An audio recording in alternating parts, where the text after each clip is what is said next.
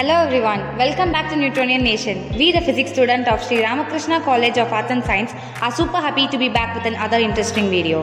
In this video, I and Surya explains 5 interesting things about stars. Now, let's get into the video.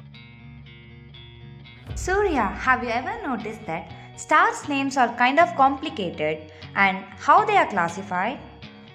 Yes, I do.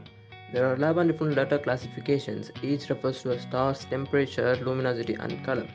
O and B type stars, for example, usually appear to be blue and are some of the hottest objects seen in the universe, hanging from between 20 and 40,000 Kelvin. That's more than 11,000 Fahrenheit. And on the other end of the spectrum are the K and M type stars. These ones are comparatively orange and red in color and are comparatively cool. And approximately 3,800 to 5,300 stars are further categorized based on the speed of rotation and the type of elements that they contain, while the Hertzsprung-Russell diagram in a chart used to classify them with hydrogen-burning stars falling into the main sequence section of the charts and the stars in the advanced stages of their lives being placed elsewhere due to the colors formed when they burst more complicated elements. Okay, Shankari, let me ask you now, do stars twinkle at night? Let me make it clear. Stars don't twinkle.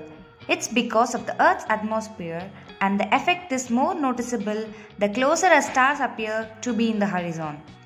As the light passes through the layer of the gas that make the atmosphere, it reacts to a varying density. So, stars don't twinkle. They seem to be twinkling. Surya, how many stars do you think there are in the universe?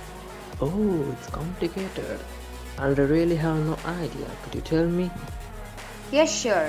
The amazing thing that no matter how huge a number of stars you guess, there are probably far more out there. Astronauts first calculate the estimate number of galaxies with our own understanding. It's thought that there are about 170 billion galaxies across 45.7 billion light years ago. Our own Milky Way has around 400 billion, while the spinal galaxies hold around many. If we add all the estimation together, our all galaxy, you reach a total number of stars that are around 170 billion stars. That are 24 zeros followed by 1. That at last 1,000 times as many grains of the sand on the earth. Really? Okay, let you ask me a question. How close are stars to us? When you look at the sky, especially on a clear night, it seems like the stars are quite close to each other.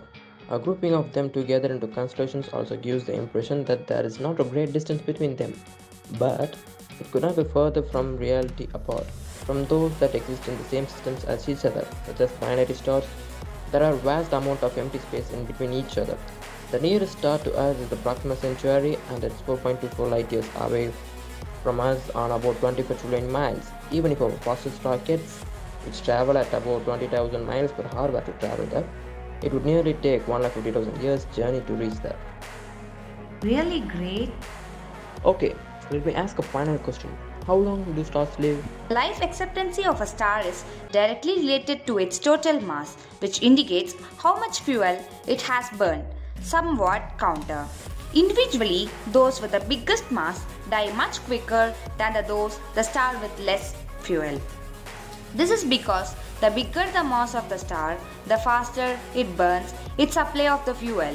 Smaller stars, such as our sun, can continue burning for a long time as billion years, while smaller can theoretically live up to 100 billion years, which is longer till the universe exists for. And with this, we come to the end of the video. Hope you found this video interesting. Stay tuned for upcoming videos on the channel. Until next time, signing off.